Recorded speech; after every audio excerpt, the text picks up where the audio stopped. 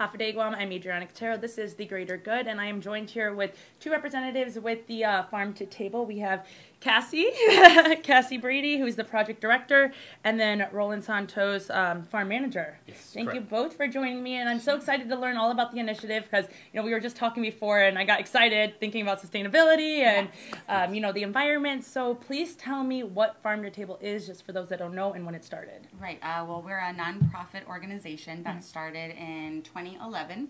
And the ultimate mission was to support farmers any way we can.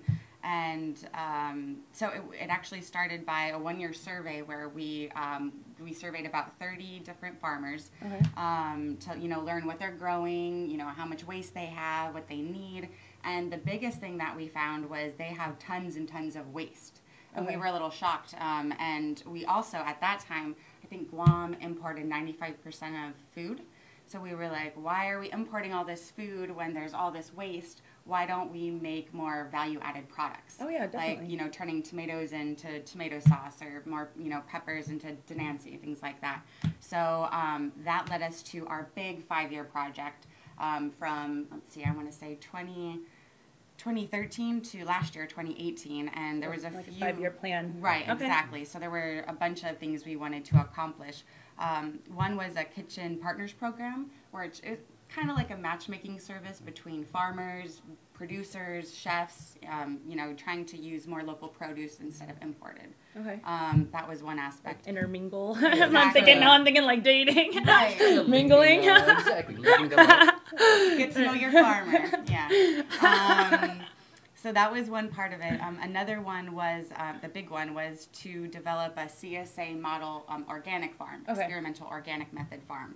So in partnership with Department of Agriculture, we started that and started providing what we call CSA boxes, community supported agriculture, where we put together a box, kind of like a chopped box. You never know what you're going to get. Depends what's in season. Everything local. Everything right. Always local. Mm-hmm. We try and do our specialty is greens, herbs, and we experiment with different specialty crops. Trying to diversify all the produce here on Guam and what we see at the market. So right. Yeah. So we put a box together, and some of it comes from our farm, some of it comes from other farmers. We also work with a lot of small hobbyist farmers or backyard growers. We started that. I like that it's not just your farm. You guys are trying to we include everyone. Right. We want to support because the again, sure. we saw how much waste they have, and we're like, no, we want these for our CSA boxes, or we know a chef that wants something. So that kind of goes hand in hand with the Kitchen Partners program. I mean, we could attest that we want the farmers to have more time at the farm to grow more, to produce more. So one way we can help out the farmers is by picking up their produce and selling it for them, rather than wasting their time at the markets. Right. So we try to support them. A lot of them have full-time jobs or don't have a lot of help. And what have some of the farmers said with this whole thing? I mean, I'm sure that they love it and they see all the benefits. Yeah, well, we tried to get them to join us at markets and different things like that, but we have learned that they need help with marketing and distribution. So that's the main thing, and that's what we're actually working on right now, are other funding opportunities where we could help them make or basically get their produce, and they could stay on the farm farm and do what they love and do the thing that interests them, and we want to kind of help take care of some of the marketing and distribution, especially because it's a lot of small farmers, and sometimes it's small quantities. About how many farmers do you work with? Over the projects, I want to say probably maybe 50, 60, 70. Oh, wow. And it's not all consistent. Sometimes, they move or they don't farm anymore. Also, depending on the produce, sometimes there's a certain season for the produce that they grow. So, they might have like a little lull during these certain months, and then we go to another farmer who's actually producing something that could that would be able to be produced at that time. So, what's in season right now? A lot of citrus. A lot of citrus. Yeah, our CSA subscribers, they're getting a lot of citrus right now, and we should be seeing... we're seeing starfruit, we're seeing soursop coming out. We're kind of ramping up root towards... crops. hopefully we'll get some dagu in the boxes. Some dagu, taro, yams, things like that. So like you said, these are like kind of surprise boxes though, so they don't know what they're getting when they open it. Exactly. We try and do so exciting. leafy greens and herbs, some fruits, some vegetables, and local eggs when they're available. Yeah, right before Thanksgiving, we put parsley and dill to kind of mix up their Thanksgiving dinner or whatever. So yeah, so we try to accommodate that. So where's your guys' farm located? We're in Mingilao, off of Dairy Road. Okay, and you keep it up for the most part? You're the manager, right? Yes. So tell me what it's like to do that. A lot of hard work. A lot of hard work. We're dealing with a lot of elements. Very difficult to farm on Guam just because we have a lot of pressure from weather, inconsistent weather. We just received, we just had a storm pass through us. So it wasn't even a bad storm, but I know it affected a lot of farms with the heavy rainfalls and things like that. So, it's just the maintenance is probably half the battle. And then what we try to do is we try to grow crops that don't normally grow here, just try to diversify what we see at the market. So it's definitely an undertaking for sure, but it's what we love. What are some of those crops? Romaine lettuce, arugula, mustard greens, kale. Last year we did a bunch of broccoli, so we were stoked on that. Chinese broccoli. Burgundy long beans, burgundy okra.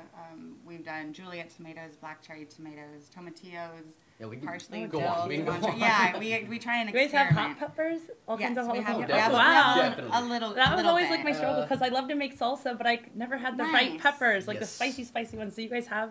We do, and we also know a few other to come to the partner farm. farmers that have, So we did some bell peppers last year also, and I think right now we put down a whole bunch of zucchini, so we're hoping some zucchini will be out there also. So very fun. Yeah, so whenever I first met you, we were talking about Farm to School, right? Yes. And that's a new program that just started. Can you tell everyone about that? Just how you guys are bringing it into the cafeterias, offering healthy options. Yeah, so DOE, they are working on a project called Farm to School, and they have invited us, also Guahan Sustainable Culture, and the Farmers Co-op to help provide basically lettuce, tomatoes, cucumbers, and microgreens into the schools. So that's going to start very soon, but we've learned that, we can't do it by ourselves. We need, the more the merrier. We don't want to compete. We're trying to encourage other farmers to grow more, and even to basically kind of get away from that and also provide things that grow naturally here. Lettuce is a hard thing to grow here with the heat.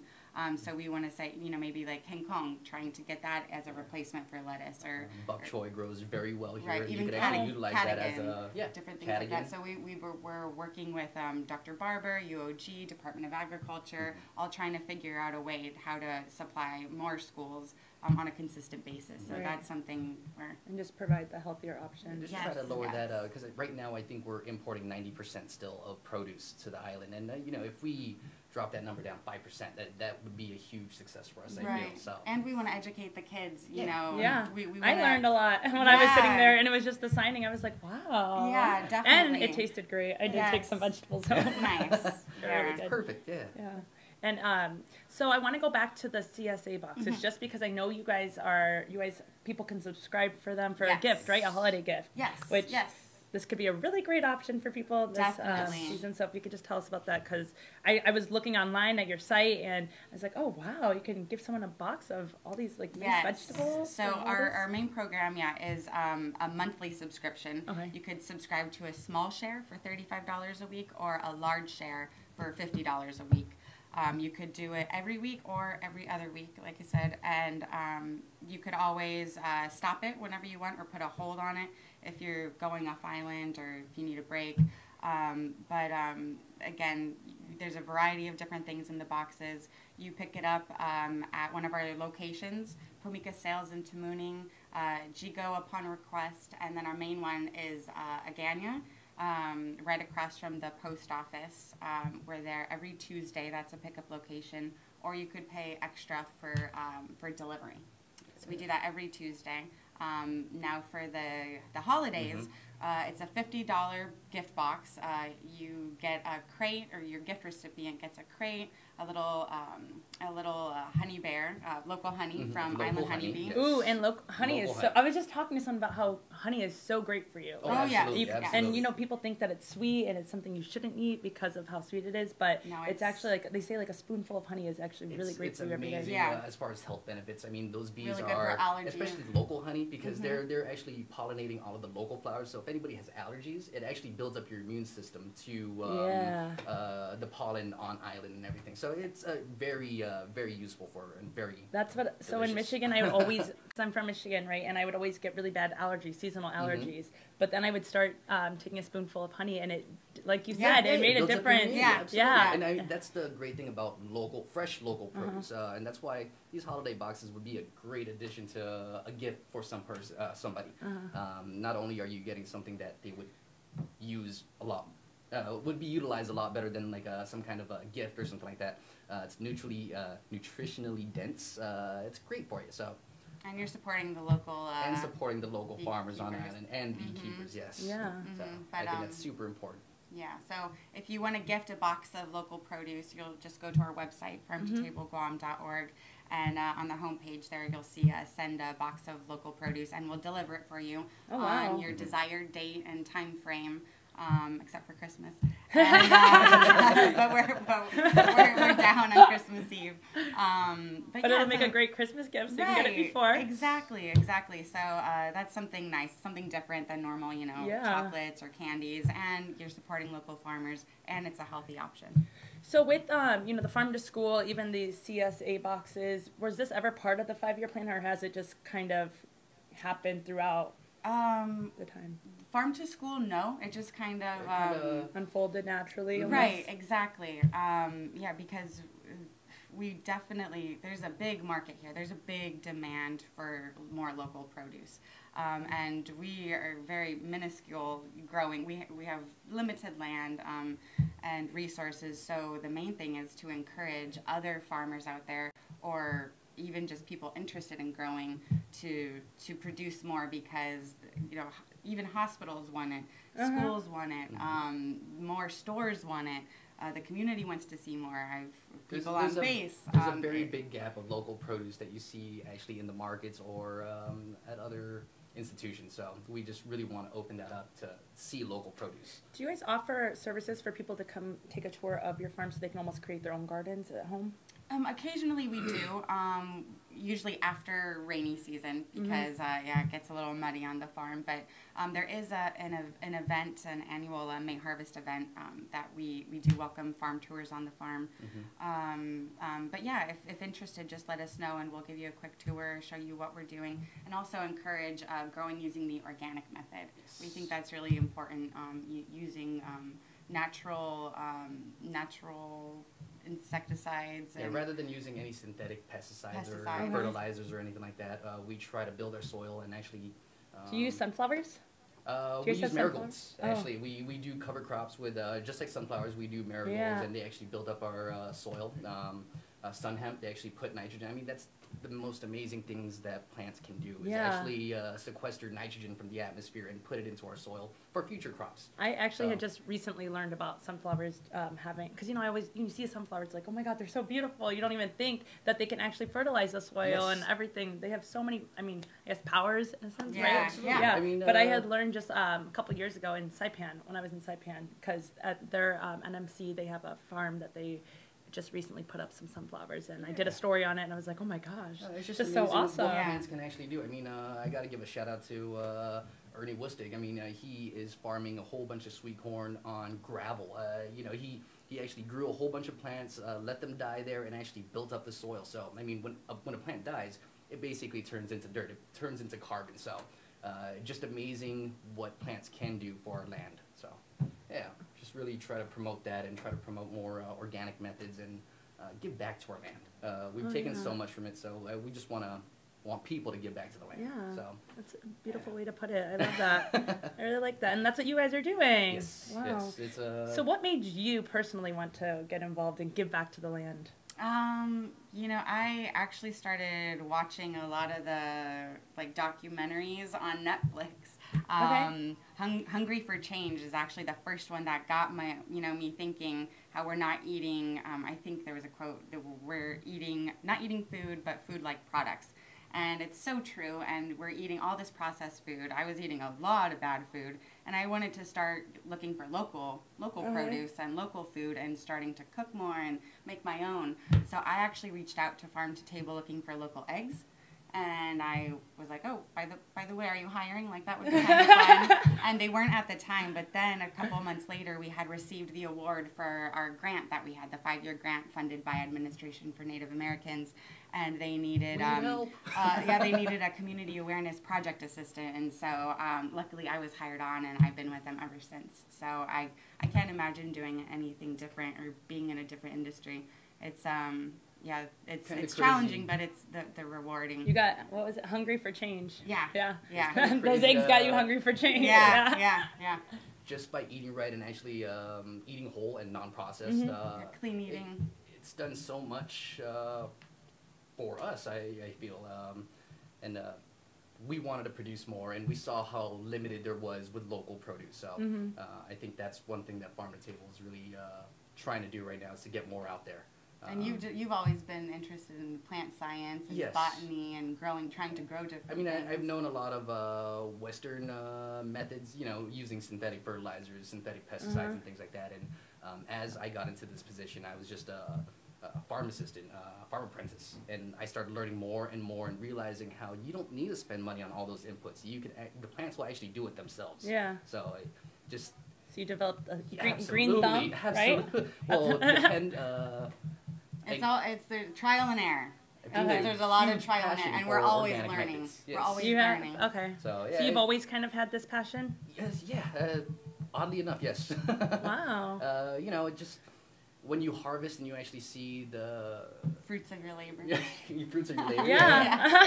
It's a lot more pride than than working a 9 to 5. Right. I love it so much. Just being on the farm and actually working outside. It's really hot, but it's very worth it. So. Well, I mean, you both have listened to your passions then, and some people don't all the time, so that's great, and then you're able to make a difference with it, which is essentially why I wanted to bring you on. We appreciate it. Yeah, of course. And just because I'm hearing about you're eating healthier. So for people that think like, oh, I don't want to be on a diet all the time by eating this, how could you almost encourage them that you're not putting yourself on a diet in it's a sense? Not. It sounds cliche, but it's a lifestyle change. The more you eat fresh and good things, the more you're going to crave it rather than the bad things. And of course, you can't be perfect all the times, but any little change really, really helps. From my experience. I was gonna say, you had mentioned that, right? That you were not eating as healthy.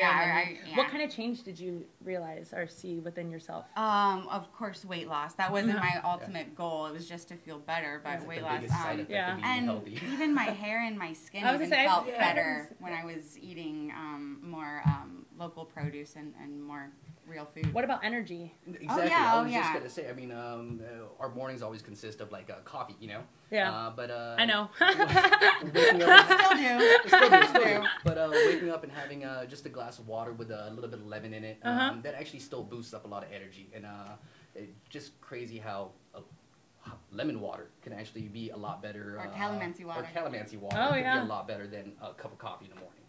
It keeps your energy going throughout the day. You don't have that crash.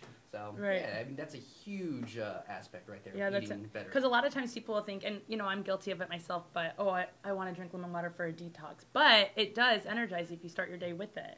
So rather than, maybe changing the mindset a little bit, which I should do myself at times, but not seeing it as a detox, but, like you said, a life change, a lifestyle change. There's definitely a lot of sacrifice going into it. I mean, we're all used to getting fast food and something quick, something easy.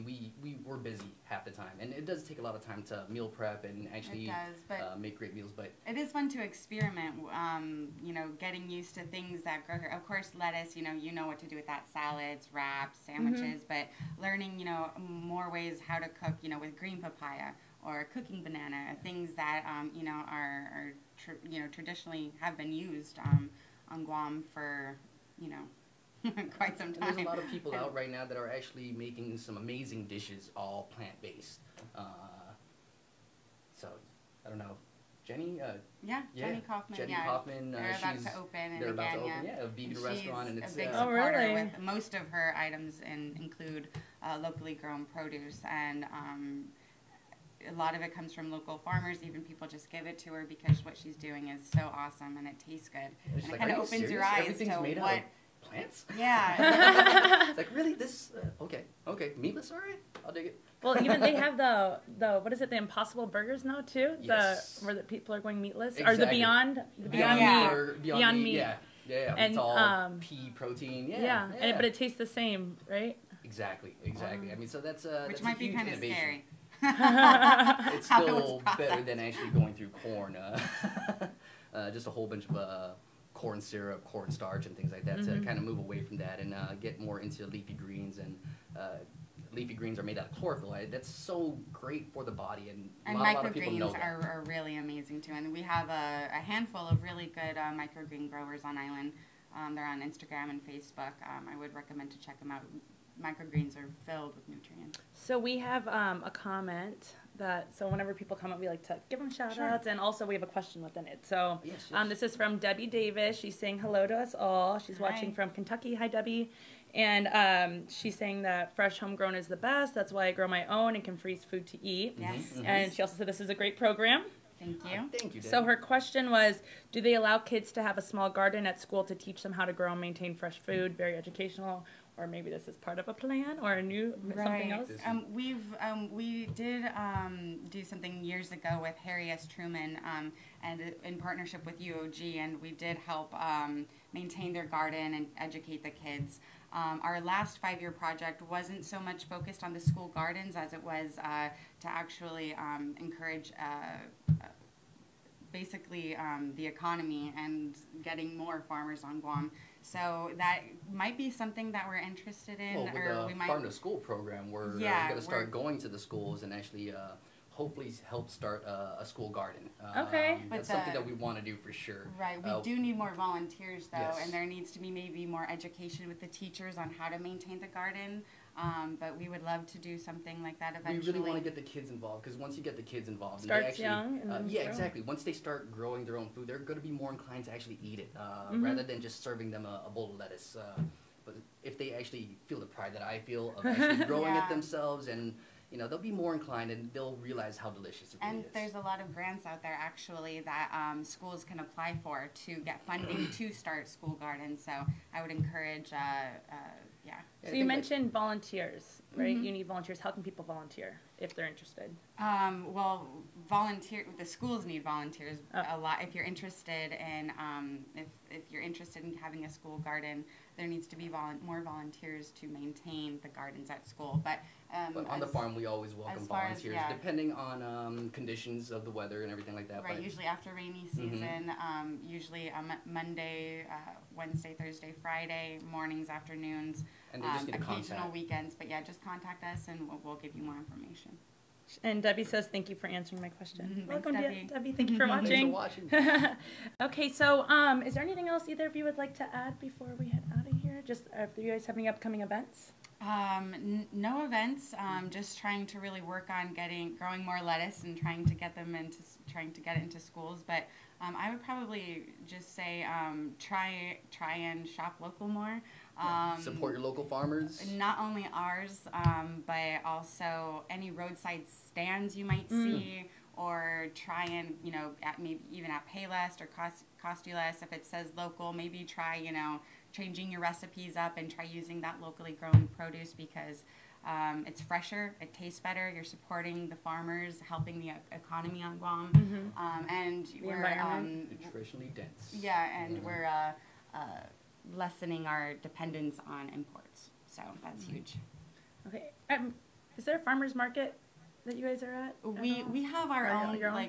farmers market, farm stand, where after we pack the subscription boxes, we sell whatever is extra in front of the Agania post office every Tuesday from 4 to 6:30. Okay. Some of it comes from our farm, and again, some of it comes from other local farmers. Every Tuesday. Mhm. Okay. So if people don't know, head there on Tuesdays? Yes. All right, awesome. Anything else you'd like to add? No, that's it. Yeah. All right. Well, thank you both for joining me. Thank I really you so appreciate much. it and Thanks for educating having me. us, I just yeah. learned so much. Good. Yeah, Thanks for definitely. having us. And thank you all for watching. I'm Adriana Cotero for The Greater Good.